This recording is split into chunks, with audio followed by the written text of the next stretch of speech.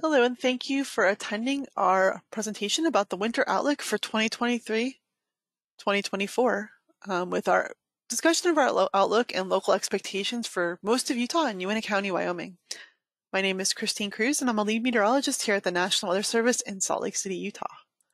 So first up, the official Climate Prediction Center winter outlook, and you can see both the seasonal temperature outlook for December, January, February 2023-2024, as well as the seasonal precipitation outlook.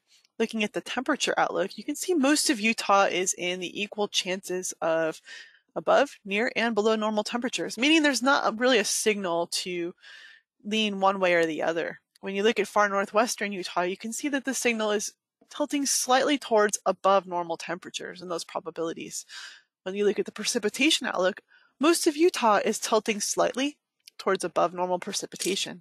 And we're going to go into why that is. But first, some good news about the drought. The drought outlook for winter 2023 to 2024 shows most of the state in no drought, which is good news, with just a little bit of the far eastern part of Utah near the Colorado line with persisting drought.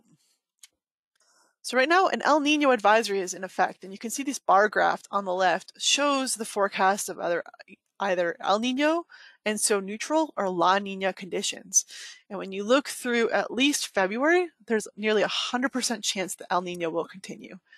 And it's also likely about a 90% probability that El Nino will continue through at least April. We start to get into late spring and summer, the probability of going towards maybe more ENSO neutral increases, but that's something we're going to have to see as we go through the winter. El Nino episodes themselves are categorized as weak, moderate, or strong based on the magnitude of the sea surface temperature anomalies in a portion of the Pacific. And right now we're looking at about a 75 to 85% chance of a strong El Nino, that highest category, with a 33% chance of an El Nino approaching the strongest on record. And that would be anomalies of 2 degrees C or more in that specific region of the Pacific. So what is El Nino? Here is an example of what the El Nino pattern looks like. And you can see there's a more active Pacific jet stream that goes across the southern tier of the United States and northern Mexico. There's low pressure across the Pacific Ocean. And then the northern tier of the United States tends towards warmer and drier conditions because that storm track is across the southern part of the United States. El Nino is the opposite of La Nina, which is what we experienced last year and the winter before. So it tends to support this more active Pacific jet stream. And so for Utah, we have to see where that jet stream sets up and then also where that low pressure sets up. And that has a huge impact on whether that wetter area, whether that's just southern Utah or even northern Arizona, or whether that spreads more into central or even northern Utah. For this year's El Nino, the combination of the intensity of these anomalies, that it's in that strong category, and several other teleconnections may suggest that the storm track may shift further north to include central and perhaps northern Utah.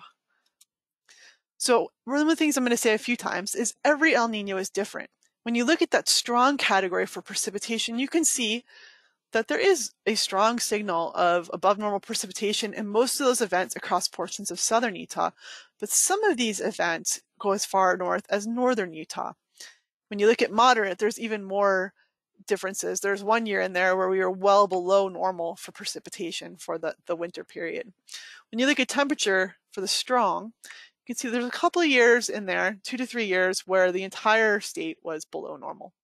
And there's a couple years in there where it's a mixed bag or above normal. So this is just to show that every El Nino is different, and we really need to see where that jet stream and that low pressure area is set up as we go into November and December. This is another way of looking at the same information. And like we were talking about with that storm track, the strongest signal for above average precipitation is across southern Utah, with 50 to 70% of the 29 El Nino episodes featuring above normal precipitation. And across northern Utah, that number reduces. It's about 30 to 50% of those 29 El Nino episodes experiencing above normal precipitation. When you look at temperatures, again, as expected, the strongest signals across southern Utah, with 50 to 70% of El Nino episodes featuring below normal temperatures. And across northern Utah, it's 50 to 70% experienced above normal temperatures. So what can we expect in Utah this winter? Here are 4 cities that we picked out to show that when you look at the temperature graphs on the top, it's generally equal chances of above, near, and below normal. There's just not a very strong signal in what we're seeing right now of the evolving pattern. But there is a signal that points towards a tilt towards above normal precipitation for all of these locations except Logan. You can see the numbers are still relatively close, but the odds are tilting in favor of above normal precipitation. So the main takeaway, we really have to closely watch this evolution of this winter pattern, where that storm track sets up, where that Pacific low sets up, because that will have a huge impact on what we'll see for this El Nino pattern. But one thing is clear, it's unlikely that Utah will experience another winter like the historic 2022-2023 winter. The other question, drought, water supply, and the winter outlook. And looking at this map, this is showing the percent of average over the period record for the soil moisture across these basins. This is averaged across each basin. And you can see that most basins are for Utah, are above 90%. What that means is that even if we're still a little bit dry into late October, early November, that higher soil moisture will allow a higher runoff efficiency when we melt off the snowpack from this winter next year. So that's good news. And again, snowpack is always the most important factor for evaluating drought and water supplies. So we're going to have to see how active this winter pattern is and see what kind of snowpack we end up with.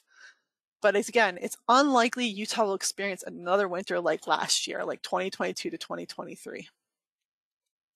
So if you have any questions, you can contact us through our email address, through Twitter/X, Facebook, or our phone number on here is a number that is staffed 8 p.m. to 4 a.m.